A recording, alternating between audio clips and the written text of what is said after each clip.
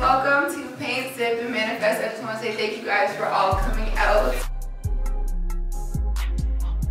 Listen, if I have to be the aggressor in the boardroom or in the meeting in order to get my point across, I'm going to do that.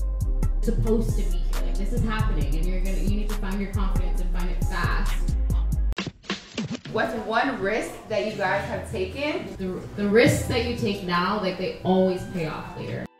And so, like, in talking with my mentor, and he's like, "Yo, I wouldn't take that. I don't know why you should." So I up and left.